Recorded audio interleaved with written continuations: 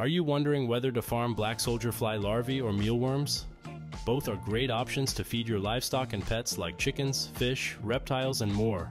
BSF larvae grow fast, ready to harvest in 4 to 6 weeks, while mealworms take 8 to 10 weeks to mature. Both offer a solid protein-to-fat ratio of about 20% protein to 10% fat in wet weight. BSF larvae provide high minerals and energy, while mealworms are rich in amino acids and vitamins, supporting your animal's immune health. Farming BSF larvae requires more expertise and equipment, including raising flies to lay eggs. Mealworms are simpler, thriving in compact systems with beetles and larvae together.